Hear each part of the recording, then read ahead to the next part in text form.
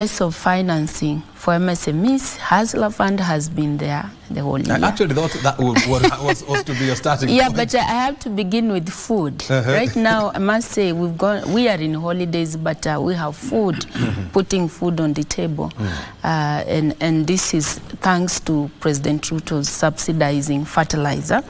So when it comes to Hustler Fund, we've been able to disburse at an hour ago 43.3 billion to 22.1 million Kenyans.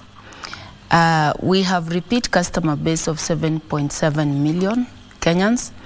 And then we have been able to mobilize savings of 2.2 billion as at an hour ago, because I was able to check if I switched off my phone.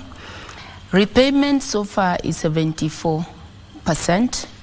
We've served both women and men at almost 50-50. We've been able to, so majority of our borrowers are young people aged below the age of 35 at almost 67%.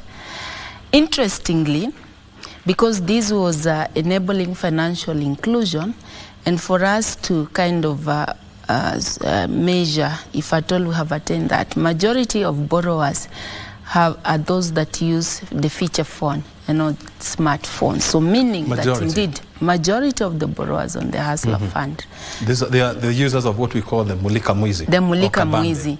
So meaning that this product, the Hustler Fund, has really gotten to each and every corner of this country and has kind of brought on board financial inclusivity.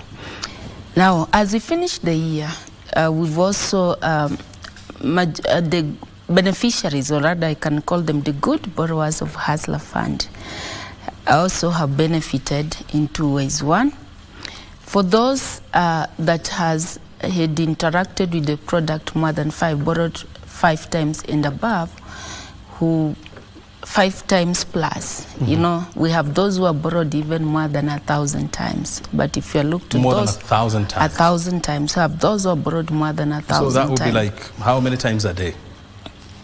3-4 times, or rather. 3-4 times a day. So we've had to increase. For example, we topped up their limit. We enhanced their limits, and then those